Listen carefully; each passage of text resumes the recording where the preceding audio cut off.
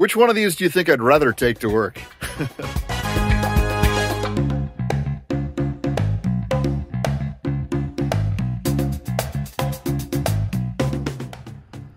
Well, we got out of court early today. It's time to blow off a little steam here at Stickley Family Farms. A lot of you guys were asking about seeing our farm or some of the old equipment that we use, and we do have some really neat stuff. So since it was finally not snowing or icing or anything crazy like that, we put on the old Stormy Cromer hat, which is necessary for all of the Michigan farmers out here, and we figured we'd show you around and show you some of the toys that we have and we work with.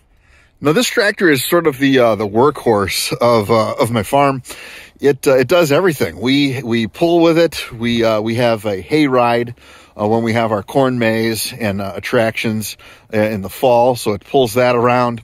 Of course, it's got the 3-point hitch for people who are like, is there a connection between legal stuff and farming and tractors? Well, yes, there is. This is the controversial 3-point hitch that got Massey Ferguson and Henry Ford in a giant lawsuit that went on and on and on. The 3-point hitch right here is that's the thing that allows you to hook up various implements, plows, mowers, all sorts of fun stuff that really makes the tractor useful.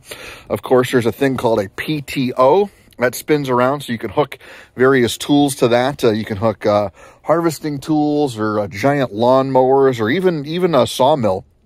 One of the most handy things we have around here on the farm is a post hole digger. It's a giant drill, and we can drill fence posts and even holes for telephone poles just in one swoop.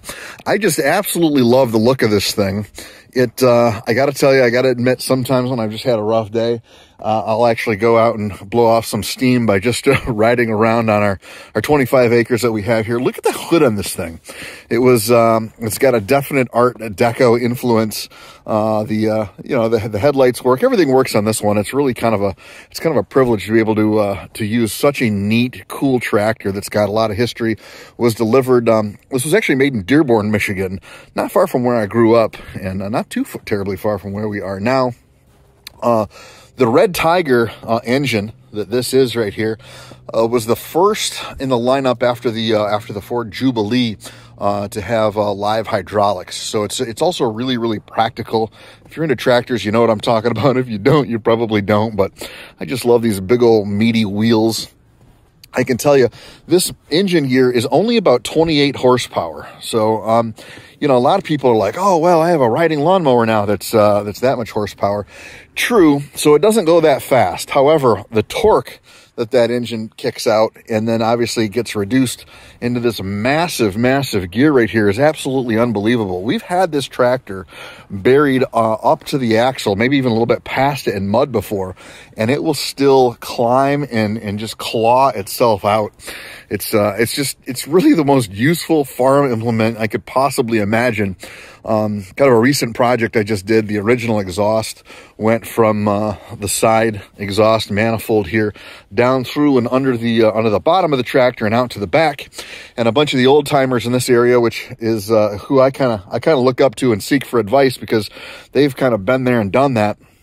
And when I'm running in the fall, they're like, oh, don't do that because, spark can light a field on fire or something, and that's pretty dangerous. So we just actually put on this vertical exhaust here, which just a pipe that pops up, and it works really, really, really well. Look at this hood logo. Look at that. Hood ornament is very, very cool. So you're probably thinking, okay, Keith, great. Well, you got this nifty tractor, and you say you drive it around to burn off some steam. Well, let's go for a ride. You guys want to go for a ride? Let's go. Starting these old bad boys is a lot of fun. You start by kicking on the ignition, make sure you're in neutral, all locked out, hit the starter button. And just like that, she fires right up. It is so cool how smooth this thing runs and how easy it starts.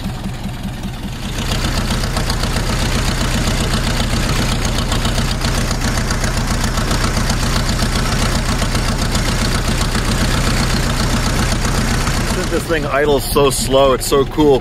So to this side of me back here, we actually have a clearing, and all summer long here at Stickley Family Farms, people actually come out and camp.